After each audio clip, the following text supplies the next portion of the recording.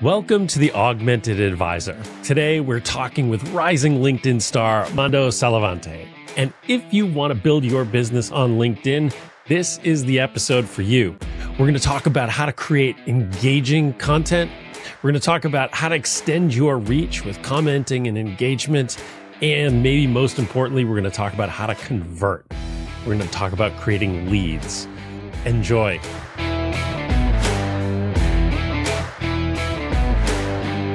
Mando Salavante the third, man. Welcome to the Augmented Advisor. John, appreciate you having me, man. Really excited to dive in today. Me too, my friend. Me too, my friend. And recent friend at that. Like, we're going to talk about LinkedIn today. That's actually how we got together and started to kick it. It's an amazing journey. It's crazy because we were engaging a little bit on LinkedIn. Then we had that initial conversation. Then we talked a couple times after that. Man, I feel like I've known you for like 5 years, and I think it's been 5 weeks. Yeah, it's insane. It's insane. It's the power of LinkedIn that we're going to talk about today. And so let's give the audience a little preview of what the show's going to be about. So one of the things we're going to talk about is the anatomy of a LinkedIn post that's successful. And man, you got some successful posts. So this is going to be fun. We're going to pull it apart. We're going to show it on screen. We'll talk about what's in there and why. We're going to talk about the different post types that you use, and in general, we'll talk about engagement. And man, that is a unique animal on LinkedIn, and you're going to want to stay tuned for that because it makes all the difference on LinkedIn. We're going to learn about you, my friend. We're going to dig into how you got started. We're going to talk about conversion, which you're killing it on, and building an audience, and then we'll wrap the show. So to start, can you do me a favor? Can you talk about, just at a high level, this recent journey from zero to 23,000 followers in 18 months? Can you talk a little bit, just a brief amount about this? We're going to loop back to it and talk about sort of what it's done for your business in that time. I think my story of why I chose LinkedIn as a platform will be really helpful to the listeners. So let's go back to when I'm in college. My senior year of college, it's the middle of the COVID pandemic. I'm reselling sneakers at the time, just trying to make some extra money. I'm bored, finding something to do. And I built an account for that on Instagram to 10,000 followers, selling over 100 pairs of sneakers a month, and did over $100,000 of revenue in sneaker sales over the course of 5 months. Doing that, I pretty much decided when I got into financial services, why don't I just replicate it? Why don't I just bring those strategies over to LinkedIn and do what I was doing there? Now, the difference was when I started on LinkedIn, I had that in mind, but I didn't necessarily take my advice. And what I mean by that, John, I went onto LinkedIn like every financial advisor does. I pitched everybody that I knew. I sent out connection requests doing the same. And I thought, hey, it's a game of numbers. If I just pitch a bunch of people, some of them will bite and I'll get clients. Well, as you can imagine, it didn't necessarily happen that way. I did get some clients, not necessarily sticky business, a lot of wasted time. And that began originally in late 2020 when I started in financial services. Fast forward all the way to 2022, mid 2022, I really crafted an actual strategy with LinkedIn. I took Justin Welch's LinkedIn operating system.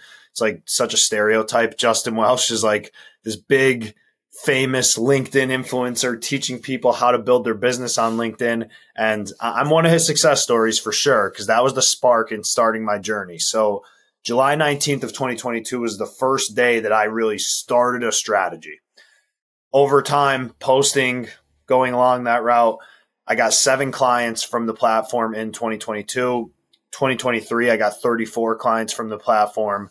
Thus far, it's March 28th in 2024, and I've gotten 11 clients from the platform, and I anticipate that's probably going to be around 40. That's really the number that I want to be at for our business growth. So it's on the pace that I want to be on. But just high level, that's really been the journey. And of course, there's details, and we're going to get into some of that today. But that has been why I chose LinkedIn, how I sort of got sparked, and then what some of the results have been. What do you think, again, we're going to go into the details like you say, but what do you think at a high level helped you break out? I mean, to your point, a lot of financial advisors get on there and they're like, this LinkedIn thing stinks. I get no leads, et cetera, but you are crushing it. It's a great question. Why have I broken out? Why have I become a thought leader? And I say that very loosely because I don't necessarily look at myself as like this guru, but I do recognize that it is what it is, man. Yeah, I do recognize like what I've created. I'm not going to underscore that by any means. I think my biggest advantage with LinkedIn, but also in my business, I am the guy who will die on the hill that I do not know what I don't know. And even now, where I sit here today and I'm getting 400,000 views a month on LinkedIn, I still think there's stuff for me to learn. I'm still trying to learn from other people. And I think that's what's helped me break out. Also, I am not shy to show the personal side of my life, and I'm not shy to lean into who I am. I am not the suit and tie advisor who's wearing Allen Edmonds loafers every single day and won't show you a bit of what they do other than being this number crunching calculator guy. Like, one big thing that I share all the time, and really a principle of my business when I work with clients, the money stuff matters. We're going to get to that money stuff, but that's going to take care of itself when we take care of the personal stuff. So what do we want personal life to look like? Not only today, but in the future as well. And let's just define on the money side, what is enough? Not what is the maximum amount of money we can put away. What's enough? And let's maximize your personal life without depleting your financial life. And I think a big reason that I've broken out is because of that concept, and people who are not in finance really resonate with that, because everybody wants to do better with their money. But a lot of people have a negative connotation with financial advisors that when you go talk to one, they are going to tell you to stop living your life. Man, there's a ton to unpack in there. But when I replay what I just heard, the first thing I hear is a willingness to learn, which sounds obvious, but to your point, a lot of people just keep banging on the same door over and over and over again. And as a result, they're not going to move forward, right? It's a form of insanity to do the same thing over and over again and expect a different result.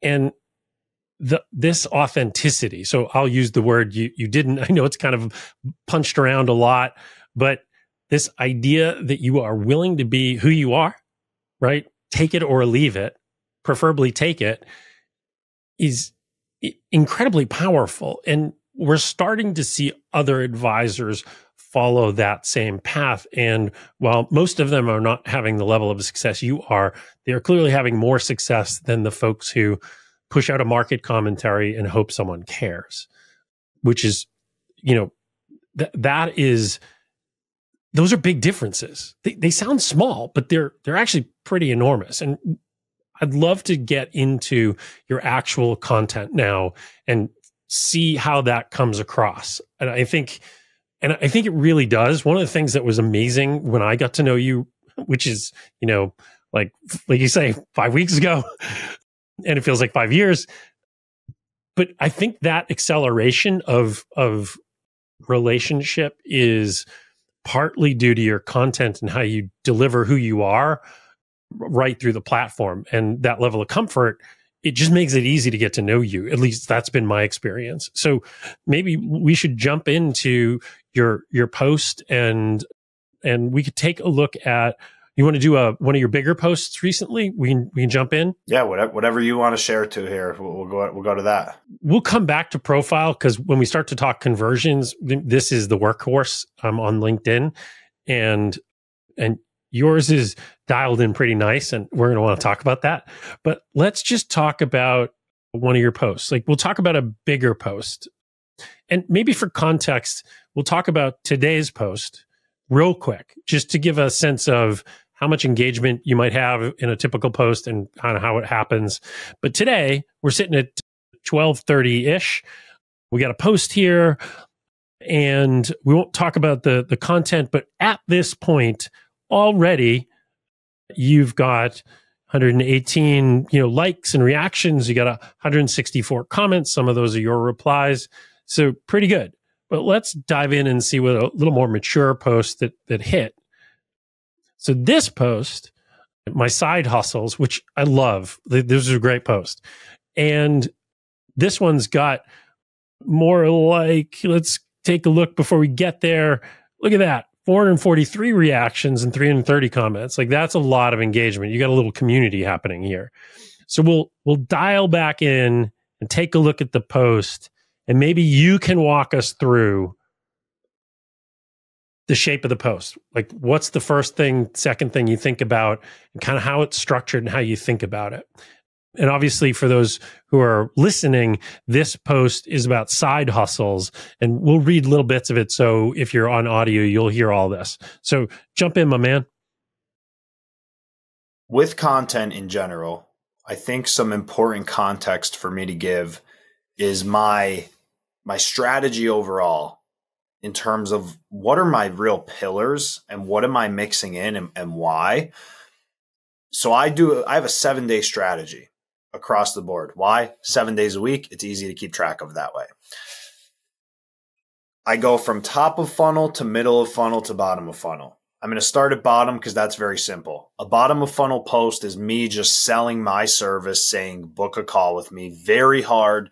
No, not that there's no value, but there's minimal value, and it's just like sell. Middle of funnel is where I'm showing expertise in financial planning, and I'm trying to position my service as a solution and position me as someone who could provide value, which is pretty much what my today post that we looked at before is, like, positioning expertise. The top of funnel is appealing to the masses in terms of anyone interested in finance, but also sharing my personal finance journey, which I would consider this post, that top of funnel, sharing my personal finance journey. Why I'm giving that context. My post today, you mentioned it's about 120 likes so far in 3 hours, 160 comments or whatever that was. That'll probably end up around 200 in both of those ballparks, maybe a little higher. That post is like, if you lined these up and I didn't know the numbers, I would immediately tell you that post is going to get less engagement because middle of funnel, I'm appealing to a smaller audience because I'm trying to show these solutions. So anyone that's going to consume that and interact with it, they have to already know I have a financial problem. So that's why I'm reading this. Now, this post, this could appeal to anybody and everybody. So let's dive into this, though, now that we have that context.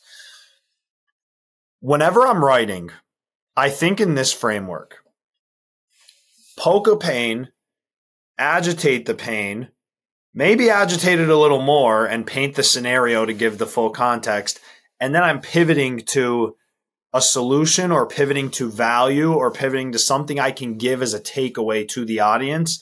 Sometimes there'll be a call to action at the end, not every time, but that's the general framework. So if we look at this post, John, the hook to start: my side hustles nearly ruined my career. Yours can ruin yours. Yours can ruin yours if you are not careful.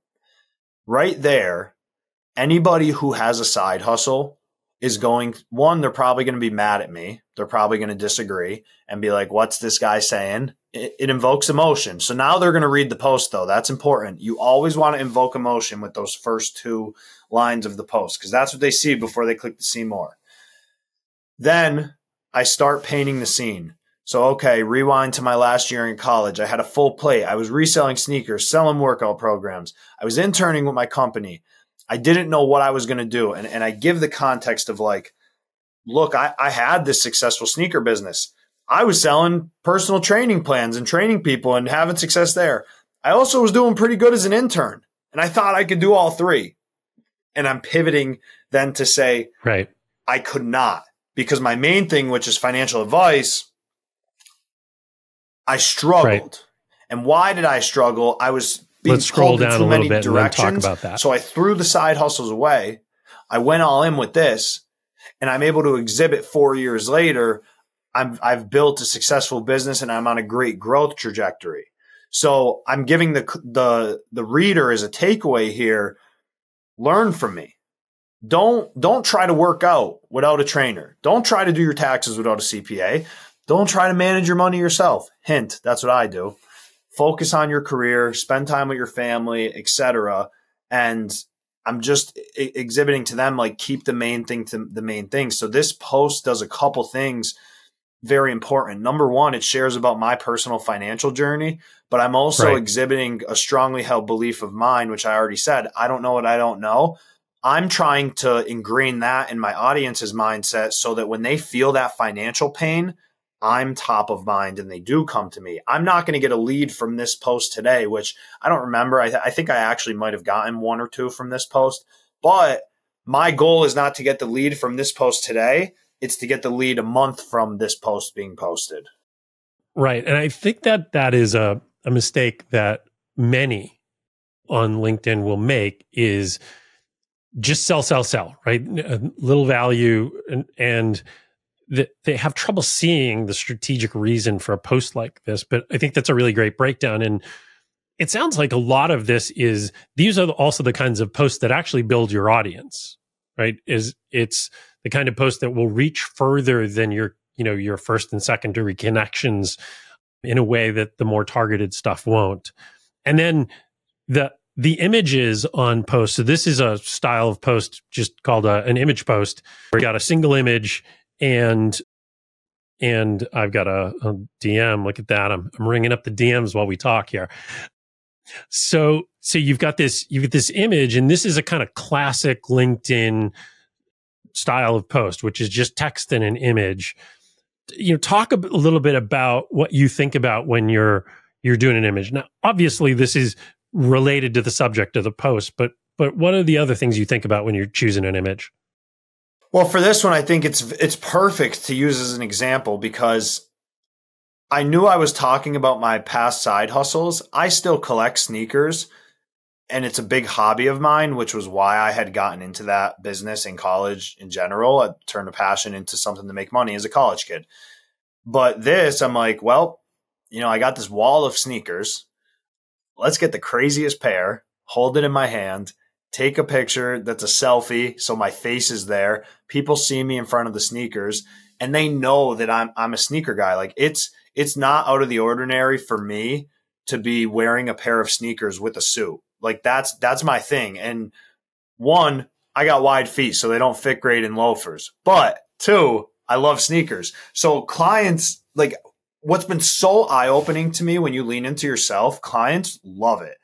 I can't tell you the meetings that I've had. Now, a lot of my meetings are online because I'm all over the country and Zoom is the main thing. But my clients in person, when I have like sneakers on with the suit, they're like, oh my God, that is awesome. Like, I love that. And it's just like, people will like you for who you are if you lean into it. So picture wise though, that's why I got into this. Other things, I mean, I think if you can relate the picture to what you're talking about, that is by far the most important part. A big mistake I see is just people having out of context pictures with nothing to do with what they're writing about. A generic selfie could be something that's like, okay, obviously that's not really going to relate to a post, but I think there's value there because as a financial advisor, people are getting familiarity with your face. That's important because it's hard to talk to an advisor. It's hard to talk about money. If they feel comfortable with you, it goes a long way. Yeah. And you do see that a lot on LinkedIn. And, I'll be honest, when I jumped on and started to recommit, and I'm late to the game, brother, I just started January 1st, and I just couldn't understand it. And I have recently embraced the idea of, okay, selfies sometimes are really what the doctor ordered. And it can just be a picture of you because you are the one delivering the message. Now, it is so much more fun to see this kind of a picture, though. It does a lot more to convey the message. And I know that you mix it up, right? Sometimes it's just a selfie, and sometimes it's kind of a branded selfie. You've got this thing where you love to have a selfie in your auto, and you've got this distinctive red seatbelt, which is awesome. So there can be branding elements to that. I want to make a point on that, not to cut you off, but I do want to make this point. working with a coach of mine in the past, Nat Berman, Nat had told me, because I never thought about the red seatbelt as like a branding type of thing, but and my hair as well, which is another reason that I do selfies a lot. You got People good hair, would always man. like I never even thought about like, oh, I have good hair. I have hair. But people make comments about my hair, the red seatbelt, and the sneakers anytime they're in a post. So Nat said to me, he's like, dude, don't you realize that you should just be doubling down like as much as you could possibly integrate this stuff into your content? Because if you're just known for this, you're known for this. It doesn't matter if hair has anything to do with finance. You're just the finance guy that has hair and a red seatbelt and wears sneakers. And people remember that. That's the whole point. What can you be remembered for? Yeah. So takeaway to the audience is, I don't know what your red seatbelt or your sneakers or your hair is, but figure out what is you and what can you lean into? Yeah, that. I mean, Jesus, it is so important and it's so difficult for so many people on social media. And it was hard for me, right? So I'm a bit older than you, my friend. And jumping into this was a bit of a soul searching experience because I get the same advice because, you introduced me to Nat, started working with Nat, being part of his community, et cetera. And sometimes when you're older, you kind of forget, you get away from what makes you, you, right? Because you just take it all for granted. You don't think about it much. And even when you're young, you don't really think about that. You just are who you are.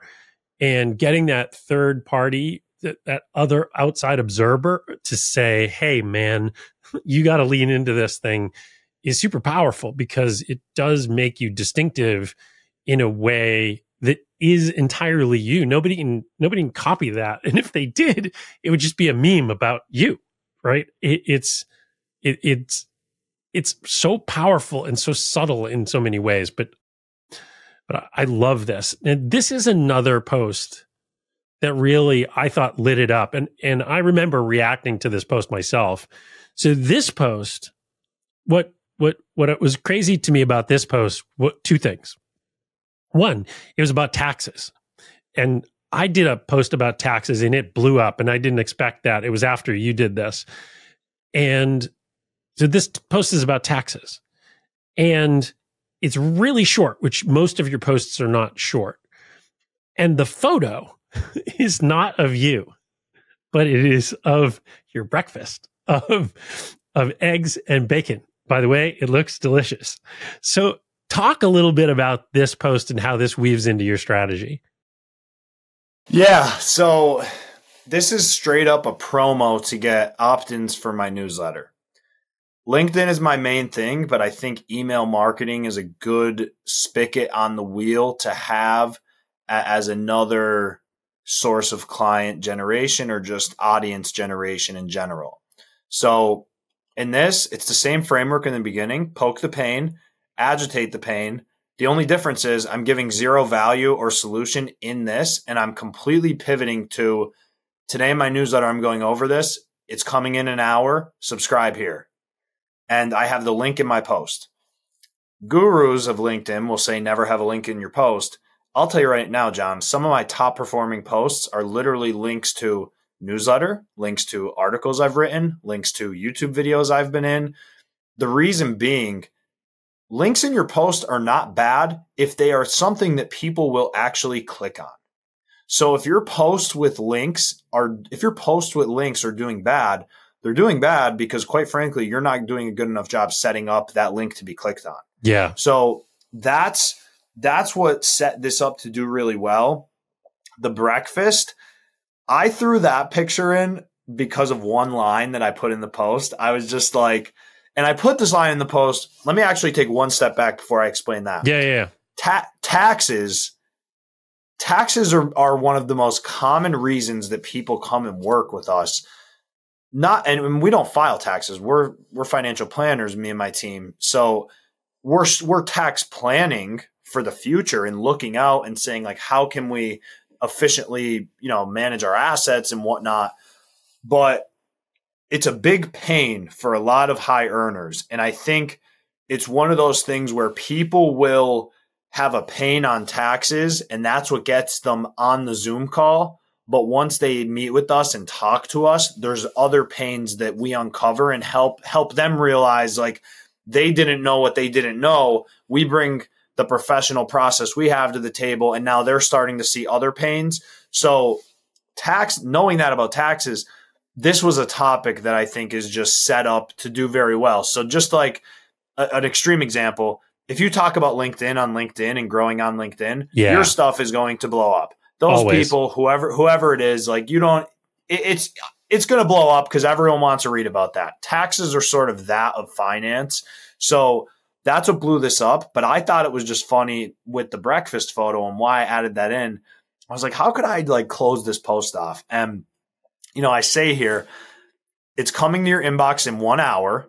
While I let that anticipation build, I'm going to enjoy my breakfast and throw in like a smiley, like a smiley face as like a half joking, like almost like, punch in the shoulder type of deal here. So I said, hey, let's take a break from the selfies today. We'll throw in a picture of the breakfast and just be a little bit funny. And I actually got a lot of engagement about that comment on this post. Yeah, I mean it's a lot of engagement for the post, for particularly for something, as you mentioned, it's more offer based. It's bottom of the funnel, 238 or so engagements and 352 comments. That's a fair amount. But what I thought was crazy was what you mentioned just before the show went on live, was how successful this was for the newsletter. So share that. Yeah, so my newsletter goes out every Wednesday at 9 a.m. and my LinkedIn posts go out every day at 8 a.m. Eastern time. I'm in Pennsylvania. So on Wednesdays when my newsletter goes out, I'll use the social post as a way to drive newsletter opt-ins. Typically, I'm getting 15 to 25 opt-ins on an average post. This one got like 80. So I was stunned by how many opt-ins that got, even with the engagement. Like I've had posts get similar engagement to this for the newsletter, but none of them have gotten the opt-ins here. I think that goes back to taxes. It's a topic that a lot of people want to read about, want to get educated on.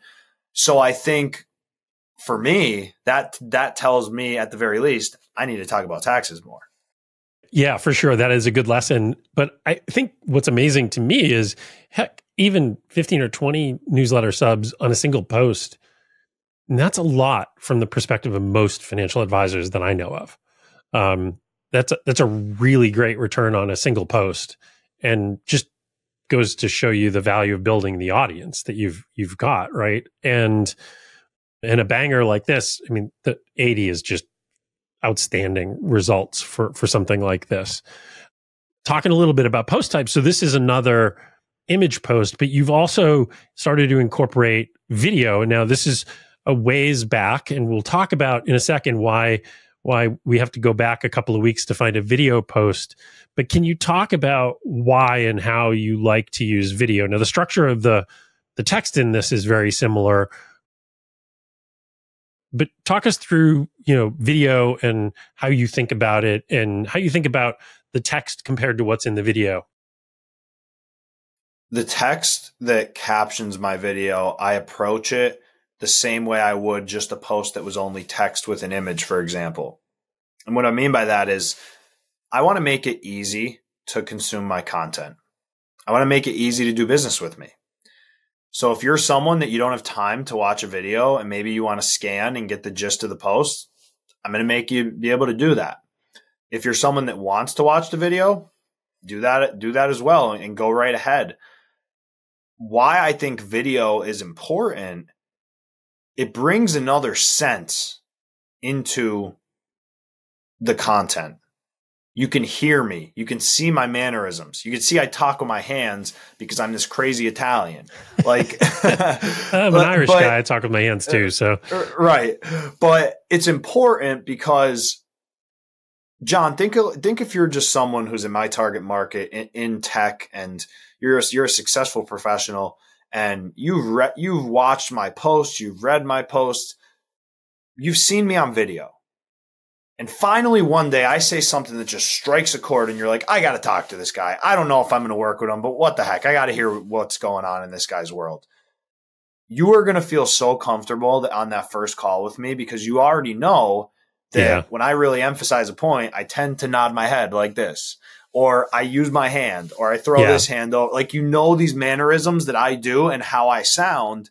So you're going to feel comfortable. Like you've already been on a call with me before.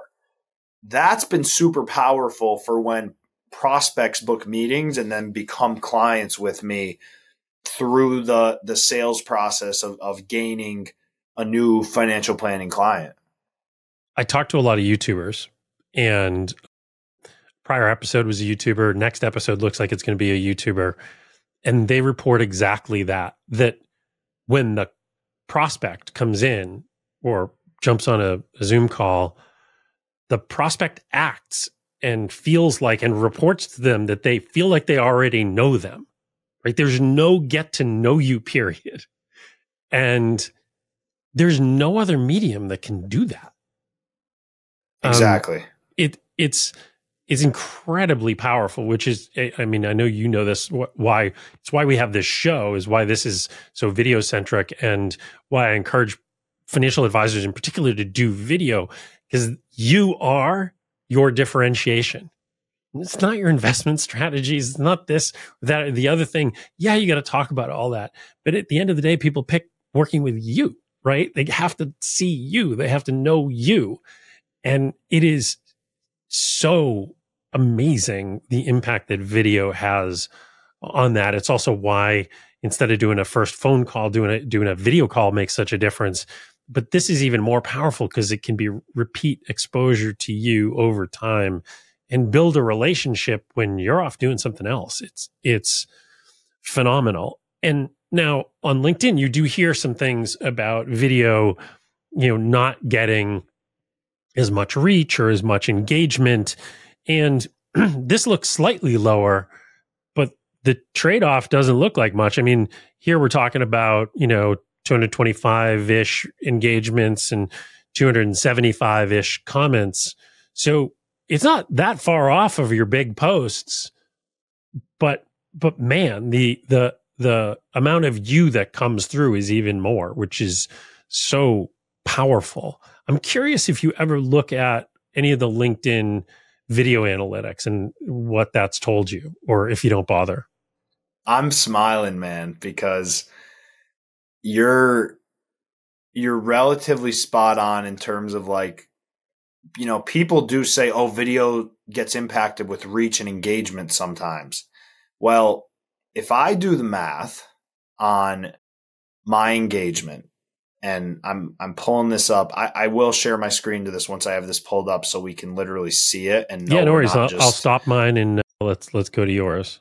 So let's quite frankly do the math on this live, because I think that will give us some credibility here. Yeah, absolutely. And just so everybody knows, you have video analytics in LinkedIn. It's not particularly great, especially compared to other platforms, but it does exist. So let's talk about this. So John, 5.6 million impressions in 365 days. Okay. Yeah. If you do the math on that, that's 15,427 per day. I post once a day, so you can pretty much assume that's 15,000 a post, right? If we look at my top performing posts and I go to show more here, let's see how many videos are over 15,000. 64. We have 40. We have 33. There's a bunch here in the 30s. 30. There's going to be a couple more. You can see 25. So it's like, that just shows the whole narrative that video kills your reach. No, it doesn't. It's if people actually watch your video, or if they actually read what you're talking about. That is what kills your reach, because you're just not good enough on video, or you're not framing your video well enough. The hook isn't strong enough. So with my videos, everything, I work with the team. I work with Danny Del Vecchio's team. For anyone listening who knows Danny, you can look him up on LinkedIn. Danny comes to our calls and he has the hooks ready to go. And he strategizes that, and he's like, dude, I know your niche. I know what you're doing. I know the message you're trying to portray. Here's the hooks. Let's talk about them. And we go with those. And everything is focused on the hook to start a video. Yeah, that makes such a huge difference because, I mean, video is a different animal. And by the way, everybody sucks on video when they start. But you got to start. The only way you get better is you let yourself suck for a while and you keep going. And video is a battle every second to keep the attention of the viewer. And you got to structure things in the right way. You think about it. In some ways, it's similar to a post, but it's a little more intense because every second you can lose someone. And you see this very clearly on platforms like YouTube Shorts and TikTok, where things can absolutely blow up when somebody's good at this. But the thing I'm curious about is, and you don't have to share your screen on this one, but if you grab one of those videos that you looked at and you pull it up and you click on video analytics, I'm curious if you can tell like what your average length of view, because this video we were looking at here just now was, I want to say it's about 40 to 45 seconds, something in that area. And what I've found is there's this kind of magic barrier that it's hard to get an average of 30 seconds or more of video. And usually a successful video, you start to get people over that 30-second barrier. I'm curious if you've seen that or if your text is so strong, it carries the job through.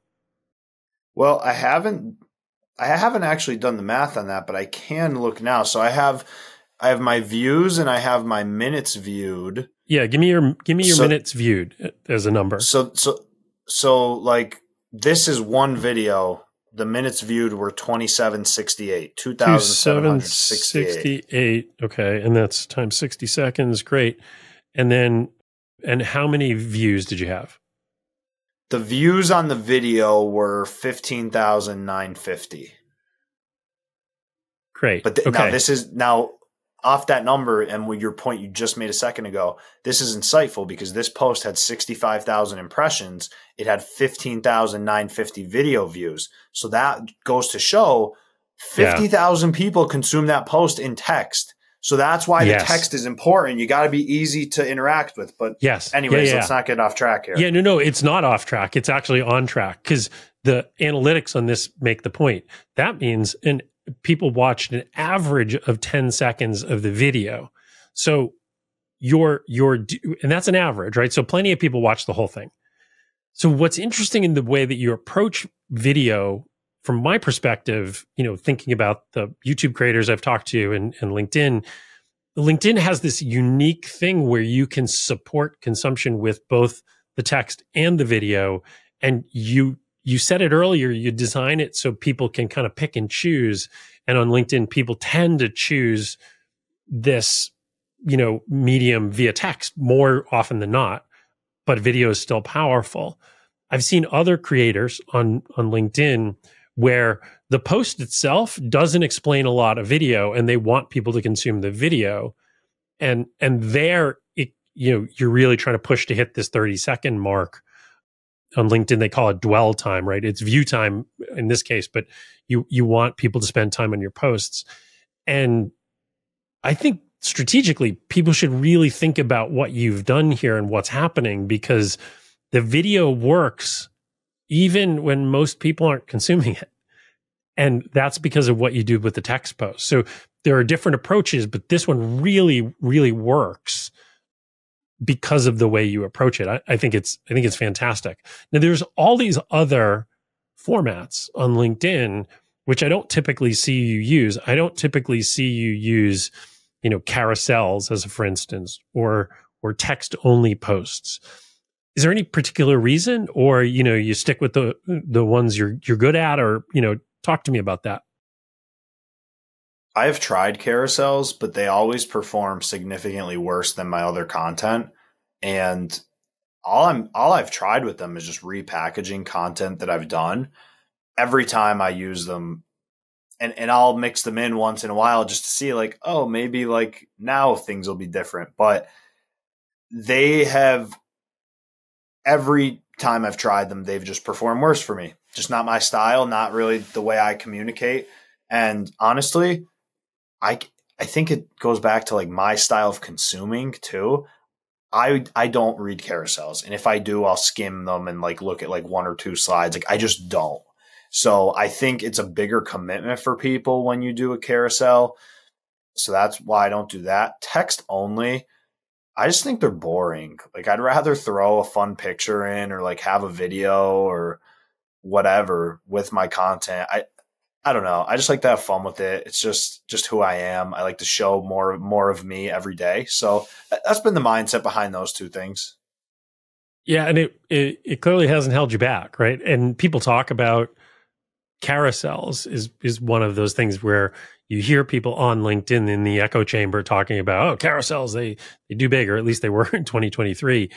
And the answer is, like everything, I guess, is it depends. It depends on what you're trying to do, what content there you've got. I've seen a bunch of carousels that kind of look like that style of post where you see people pulling stuff off of Twitter or X or whatever, and it's just a few pages that look like that. And I don't know, that's pretty boring. I've got no interest in paging through something that's just black and looks like more text. Like, just put it into the post, man. Right. So I feel it's just not my style, you know? Yeah. Now, the other thing that makes LinkedIn unique is engagement and how that relates to your reach and your audience building and the like. You can float a video on YouTube or TikTok or do a post on Instagram, and it can absolutely blow up and you never talk to anybody. LinkedIn doesn't work that way. So can you talk a little bit about engagement, sort of why it's important from your perspective and how you do engagement? Because I know that you both engage with your own stuff, your own post and your community when they comment, as well as, and importantly, lots of other creators. So talk to me about engagement, like why it's important on LinkedIn, what it does for you, and how you go about it. There's two components to engagement and two whys behind it. Number one, and I don't know this for sure, I don't think anybody really does, but I think there's a lot of merit to this idea. LinkedIn rewards the people who are active on their platform, that post and are using the platform. So I think there's that component to it. If they know you're on the platform and they see you're interacting, they are going to reward the post that you put out because they want to keep you there and they want people to be active.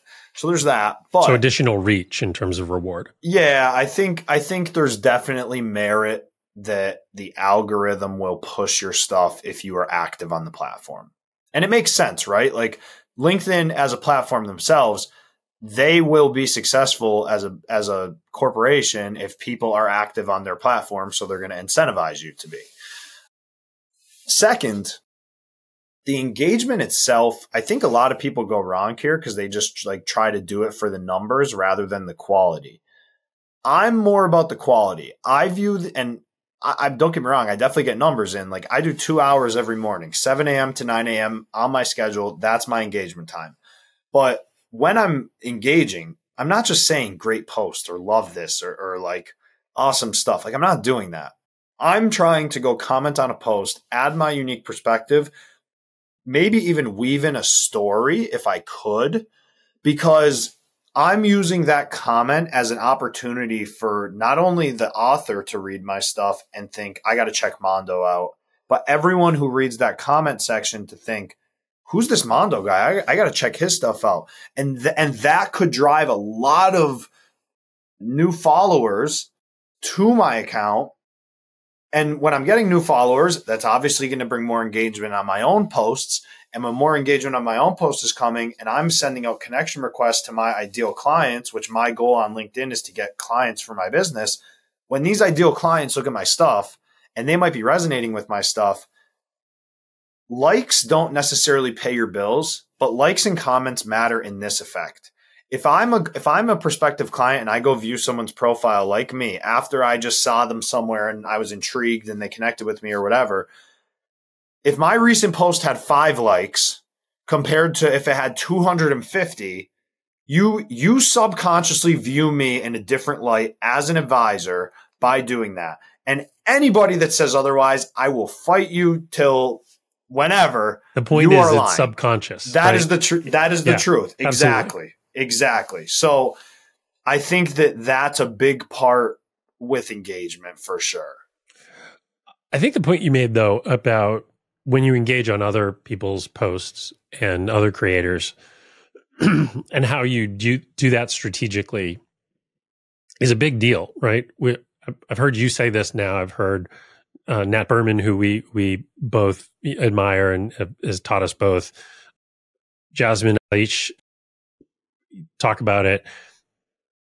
Making a comment on someone else's post is not just a way to support that creator, great post, but it's a way to build your own audience, and it's an opportunity for a mini post. Now, you can't do that very often. You can't do that 100 times a day. That would be literally all you would do. But posting or commenting on the right creators that have your audience, people that are your ideal client profile are on their posts, and you write that comment, yes, for the creator, but also for the rest of the audience in a compelling way. I mean, man, that's an amazing way to advertise you. And, if you think about it, your headline, right? So part of the key of LinkedIn is your profile, and your profile headline, your shot, your face, it's on every comment. And so, and there's a breadcrumb trail back to your profile and a way to follow you. So powerful comments do pretty amazing work. I remember I made a comment a few weeks back on a pretty good sized creator, and it was a relatively big post. I think she had 200,000 followers, something like that, 200, 220, something like that. My comment alone got 75 engagements. The comment. And I picked up 40 followers that day, which is a big day for me, just based on that comment. So it's an incredibly powerful strategy. And it's, from my perspective, almost totally unique to LinkedIn in the way that the platform works. So if you're not using that as a strategy and you're on LinkedIn, man, time to up your game, because it's a huge, huge, huge opportunity. Now, it's an opportunity, like you said, John. View them as mini posts. That's the way I look at it. Yeah.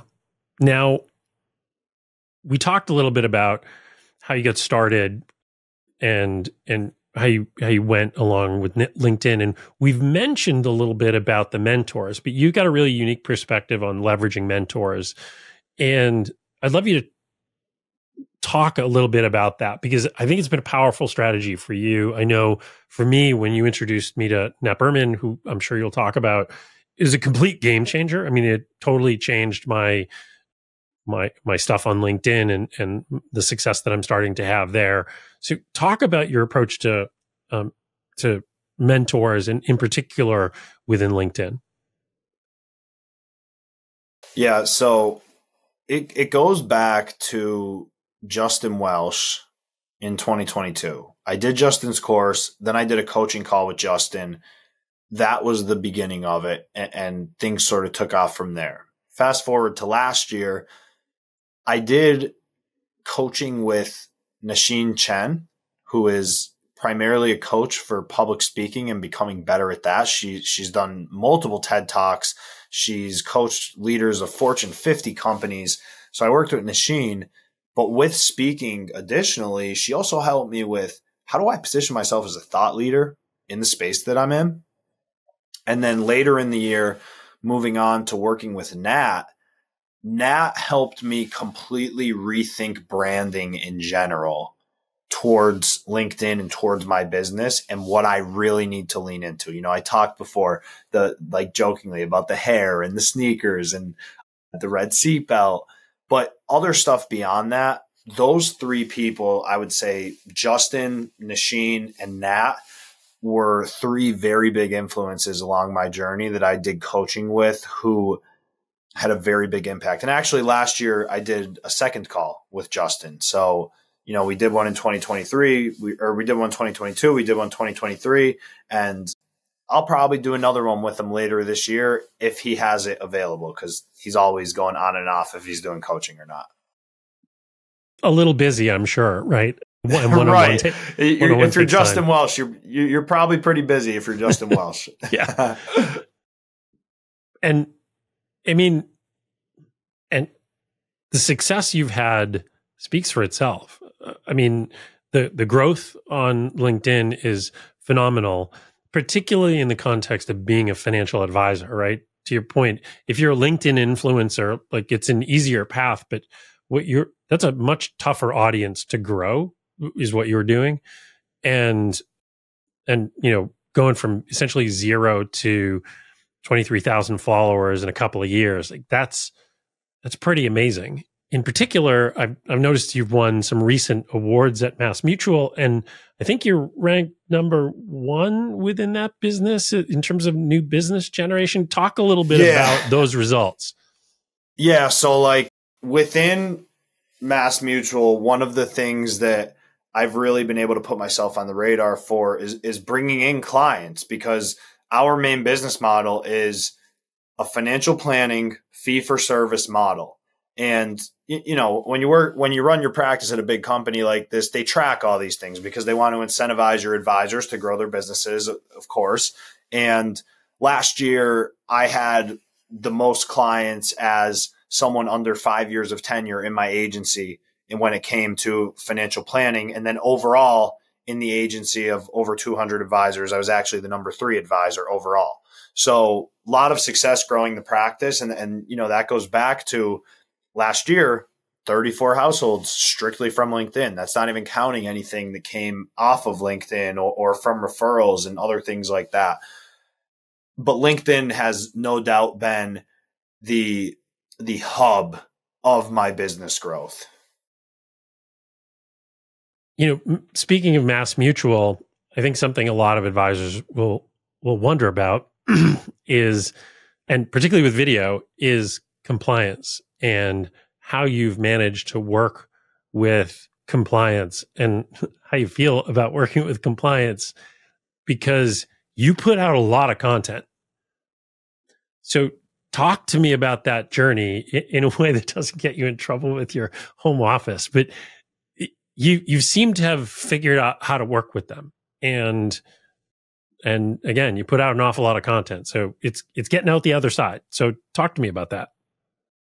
I have to give the credit to our compliance at MassMutual Greater Philadelphia, but home office MassMutual as well. They have been nothing but supportive for me. So specifically, starting with our marketing director, Cynthia, I mean, me and Cynthia talk every day. She is so helpful to me in getting things submitted to our reviewer in compliance. And then our localized compliance is very helpful with helping me stay within the lines and keeping that chain of communication with the localized compliance to the home office compliance. And sometimes I got to spend time and get on a call with them and talk about things. But I really respect them a lot, because I know that I'm only making their job very hard. I put content out every single day, and I have a lot of volume when it comes to social media. That makes their job harder than it would be. And I get that. But all of these people that I'm mentioning, Cynthia, Tom, Greg, Bob, just some of the names that, if they are listening to this, they'll know who they are. They have been nothing but supportive to me. And even the managing partner of our organization, Anthony Spaticchia, he has been in my corner all the time and been like, look, man, what you've built is awesome. We recognize this is helping you grow your business, and we want to support you with this.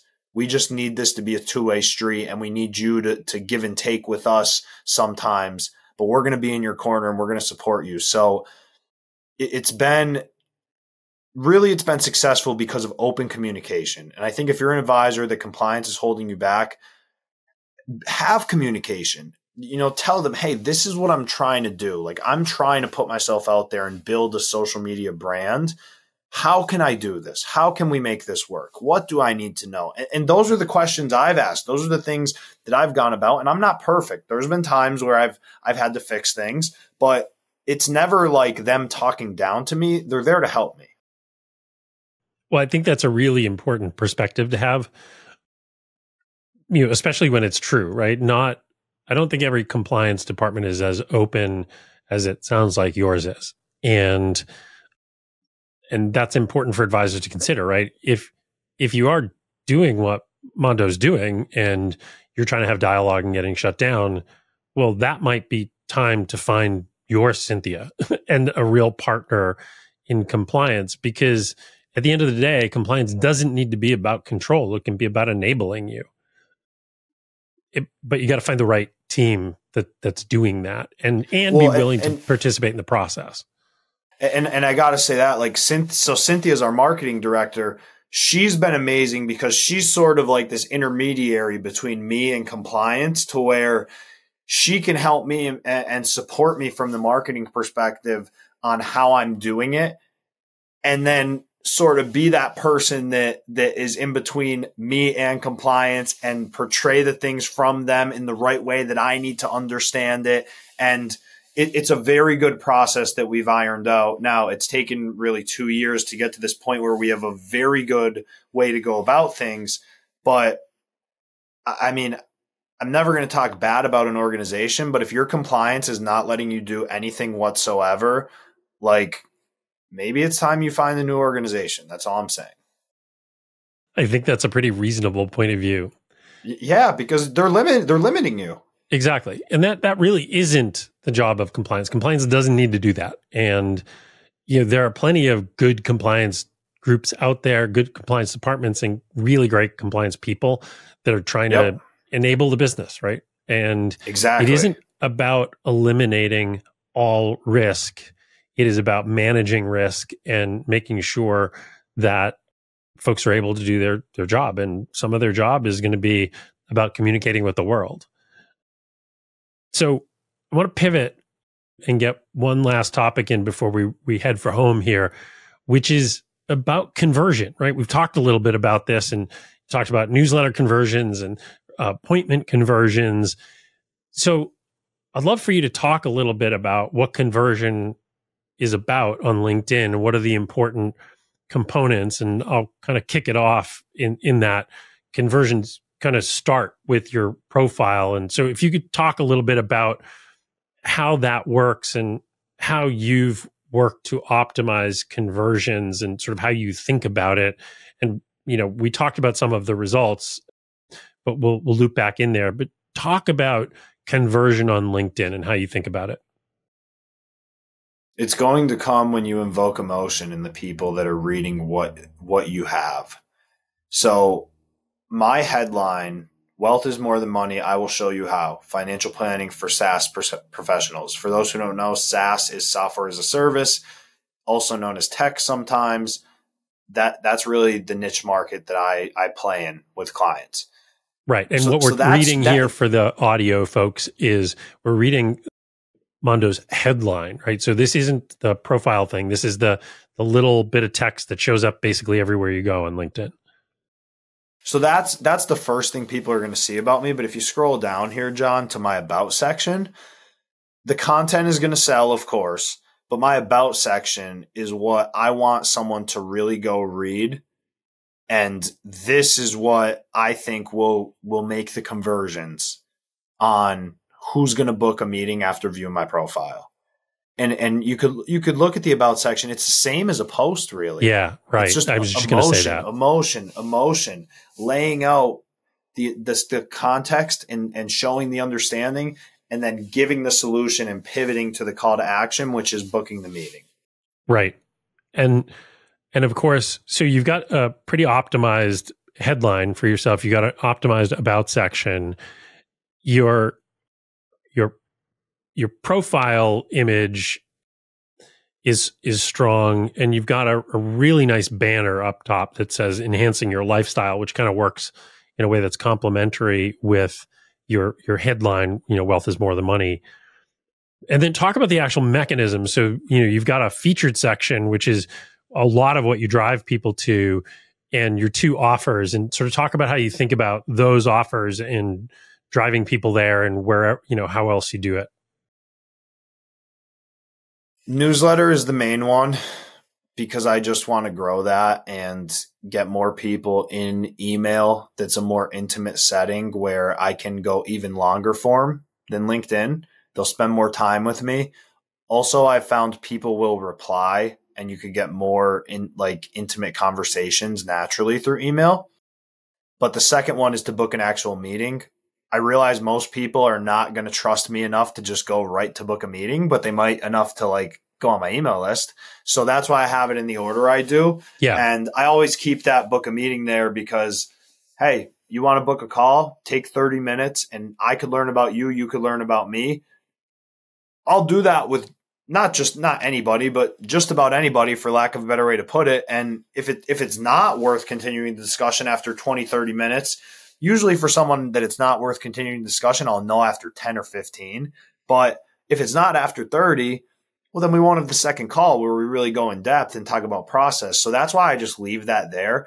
If we get to a point where we're not taking clients anymore because capacity is too strained, I'll probably take that out and just leave the newsletter. But right now, where the business is at and in growth mode, we keep that in.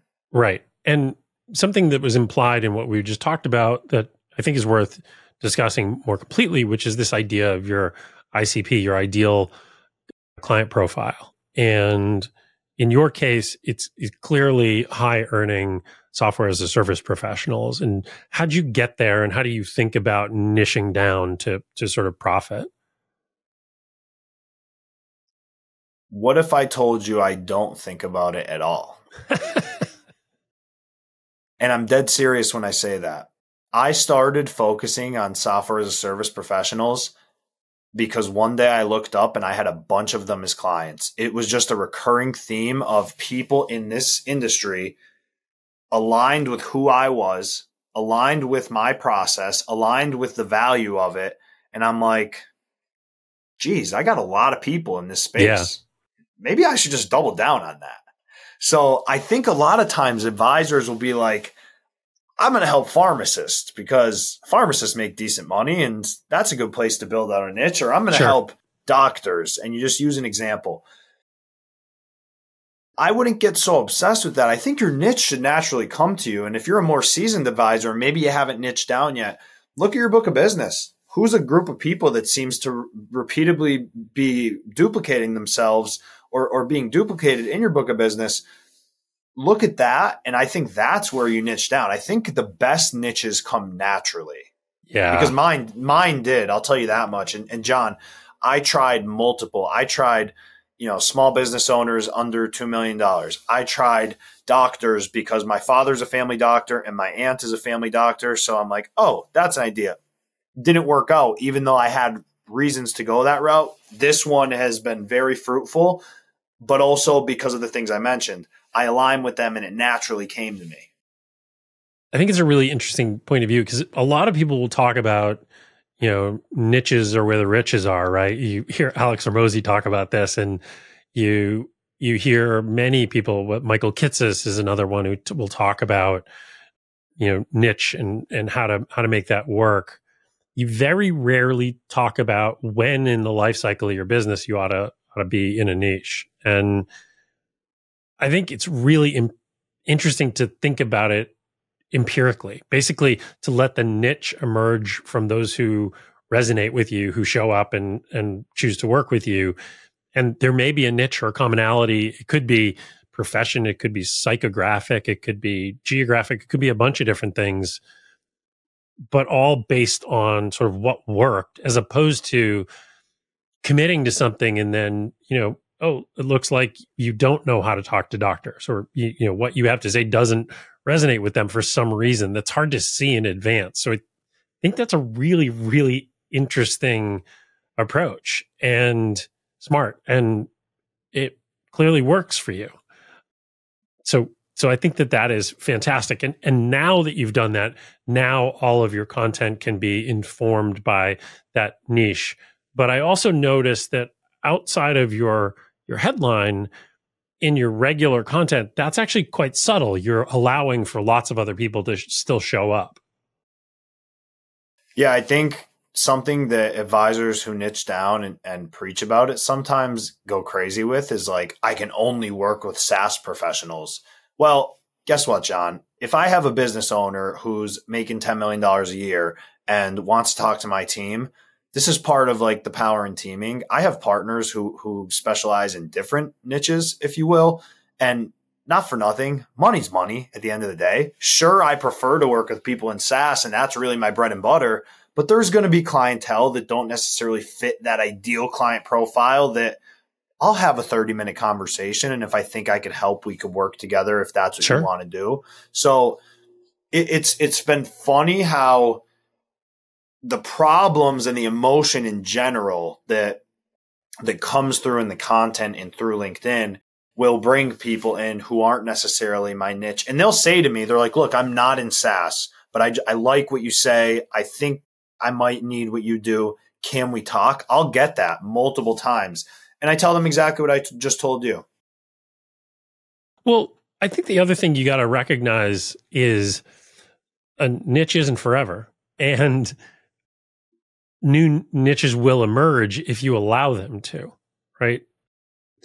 Niche is kind of a convenience for your team to be kind of focused on a certain type of professional with a certain set of problems, but you can do 2 or 3 as you grow, right? So I think you got to let it evolve, right? You got to it organically.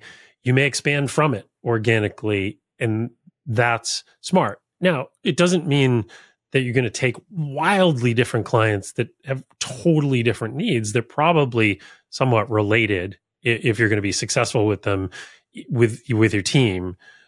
Yep. But it clearly isn't something you've got to be religious about. And we talked about newsletter conversions, which you clearly you're knocking out of the park. What are you seeing in terms of actual appointment setting stuff coming out of this per week, per month? So with newsletter, it's tough to say because I really only have 4 newsletters that I've sent out so far. It's a new thing. My list is only about 650 people right now. Comparatively speaking, I have 23,000 almost on LinkedIn. So we're, a fraction of that right now. Yeah. So it's new. But 4 newsletters, I've had 3 appointments set. So I'm happy that I have had any so far. Because with the newsletter, just out of the newsletter. Oh yeah, just out of the newsletter, there's been 3 out of 4 so far, and I think 2 of those will become clients just based on the flow that's been going. So I was personally, when I started on LinkedIn, I was like, I'm going to do this a year, and if I get 0 business after a year, then it's probably time to stop. But newsletter, I was like, even though I've already gotten business on LinkedIn, I was approaching the newsletter the same way. I was like, I'm going to do this 52 weeks. Every Wednesday, 52 weeks. If I get 0 business, then we'll talk about if this is worth not pursuing anymore. Yeah. I knew that I wouldn't get 0 business, quite frankly. Like, I'm not going to be, sit up here and say that I thought that. But I've been pleasantly surprised that that's happened so far. And I've been getting good feedback from the people who are reading it. My open rates are over 50%. That's great. So I'm very happy about that. I think I'm building the foundation with it. I think it's like LinkedIn, where you sort of have to get in the cadence that the people on your list will be seasoned, and even if there's some cross-pollination there, they'll end up booking or be going to that next level down the road. And overall, across all of your efforts, LinkedIn, et cetera, what kind of appointment flow are you seeing off of sort of the overall LinkedIn effort? So I could tell you, back to January of 2023, I started tracking this. I wasn't tracking. I wish I was tracking it in 2022, but I wasn't. But last year I started tracking it. I've had 180 leads come in 15 months from social media. So you do the math, it's about 12 a month is the average. And when I say lead, that's like they booked a meeting on my calendar and we had the meeting. Like there's been probably 40 or 50 more that just inquired and then didn't book or show up. But 180 of like people have come on and about a third have done business with us. I think most advisors would sever their right arm to get that kind of lead flow. I think that is absolutely phenomenal. And before I let you go, and you've been super generous with your time, my friend, I'm curious if there's anything right now that you've been listening to or reading or doing that's been sort of inspiring you in terms of how you think about, look at your content and your journey here as a creator. This book I have behind me, $100 Million Leads by Alex Hormozy, and his content in general, man. I Amazing. think the way that Alex thinks about business growth and how you attract people to your business to do business with you, it's totally changed my mindset from the day that I started listening to him on YouTube and reading his books as they've come out. $100 Million Offers had me totally change the model of my business and how we operate with what we're bringing to people. So I would say, as a blanket answer, Alex Hormozy's stuff. And I can't recommend anybody listening. If you live under a rock and never heard of Alex Hormozy, you should. So check his stuff out. And even if you have, and he rubs some people the wrong way, I will say that I've gotten that feedback from people, but that's a good lesson. I think you're going to rub some people the wrong way, but man, his stuff has been, it's as good free content out there as there is. It really is. No question. I'm a huge fan. And yeah, his personality, is really quirky. You've got this jacked guy with a big beard who's running around wearing a nose strip all the time. And to look at, this is, don't judge a book by its cover. To look at him, you'd go, what can this guy teach me? Do not make that mistake, y'all. This guy knows his stuff cold. And yeah, I've completely changed my way of thinking about a number of things thanks to his point of view. I think it's really, really crystal clear. And so I think it's a great recommendation. We've come to the end of our time on the Augmented Advisor. Thank you so much for being so generous with your time and all of your learnings on LinkedIn. Thank you, brother. Appreciate you having me. All right. Appreciate you.